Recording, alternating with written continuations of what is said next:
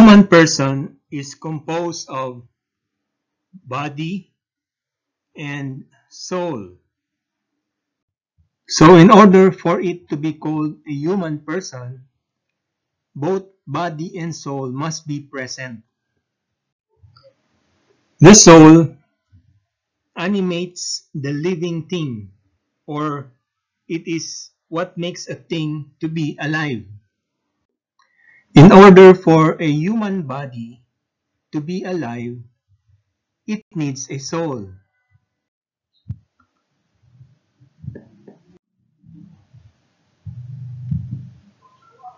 So again, soul animates the living thing or animates the body and makes it alive. A corpse, which is composed only of a human body, it does not have a soul, cannot be considered a human person. It is the body of a human person, but without the soul, the body is not alive. We often say that the body is here, but the person we knew and talked to before is not here anymore. Our Catechism teaches us that in the sacred scripture, the term soul often refers to human life or the entire human person.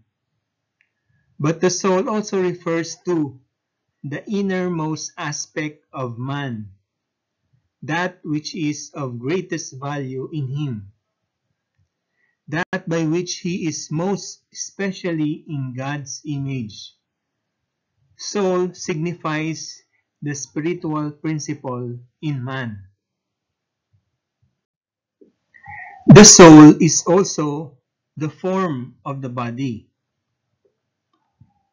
The soul is a form, and a form makes a thing to be what it is. It is the source of substantial unity and coordinated activity. So the soul gives the body its form, and it also means that the whole soul is present in the whole body. It is not separate, and therefore the human person can be considered as an embodied soul or an embodied spirit.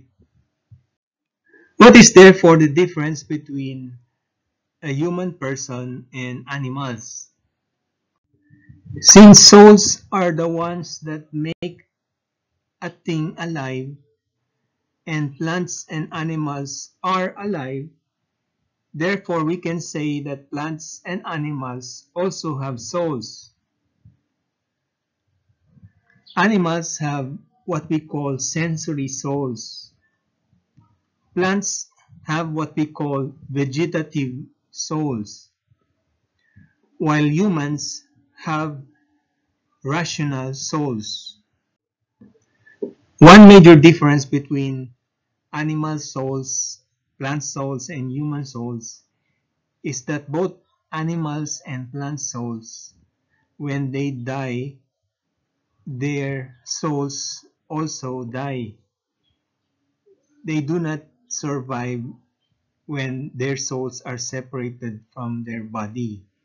That is in contrast to the human souls, which are able to survive when the human body dies.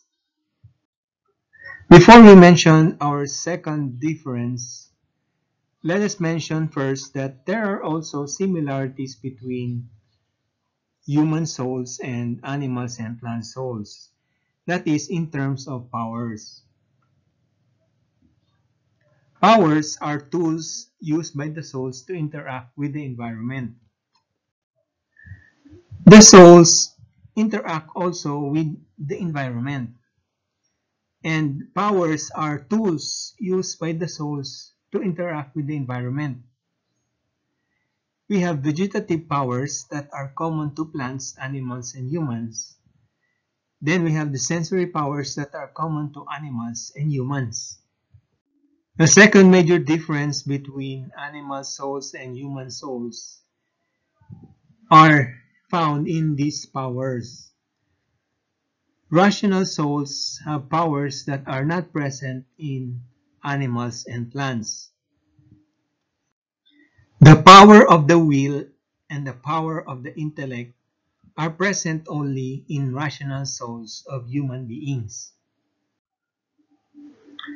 Will is the power that inclines us to what is apprehended as good or fitting, while intellect refers to the faculty of understanding things and reasoning objectively that we use to seek the truth. So the will is the power that points us and leads us to the good, while intellect is the power that we use to seek out what is true. We recall in the Bible that Jesus mentioned that He is the way, the truth, and the life. He also mentioned that only God is good. And these powers of the will and the intellect, who seek both good and truth respectively, will lead us to God. According to Catechism, the Church teaches that every spiritual soul is created immediately by God. So our souls come from God. It is not produced by the parents, and also that it is immortal, meaning it does not perish when it separates from the body at death.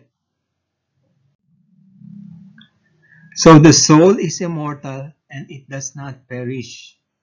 The body dies, but the soul is immortal. Since our soul does not perish, we have to be concerned with the afterlife, our life in the spirit world, when our souls separate from our body when we die. Because we do not want to spend our afterlife forever in hell. We want to spend our entire afterlife in heaven. And our afterlife is directly connected with our choices, the things that we do here while we are still on earth. It is also worth mentioning that there are many scientific studies that show that consciousness persists even after death. And this proves to us the existence of souls. And although our souls get separated from our body when we die, our soul will be reunited with our body at the final resurrection in the second coming of the Son of God.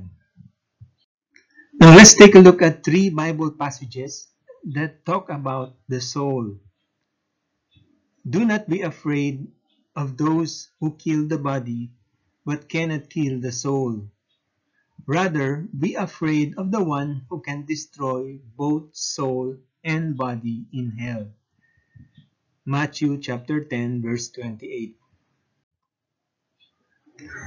What good will it be for someone to gain the whole world yet forfeit their souls? Or what can anyone give in exchange for their soul? Matthew chapter 16 verse 26. Our third and final Bible verse comes from the letter of James chapter 5 verse 20. Let us read. Let him know that whoever brings back a sinner from his wandering will save his soul from death and will cover a multitude of sins. Before we end, I'd just like to inform you that we already have two YouTube channels. First, the original that you have probably already known by now. And the second one is the Theology Explained for Beginners 2.0. And this is the new channel. And kindly visit also this channel and support our channel by subscribing and clicking on the notification bell and sharing this video. Thank you very much.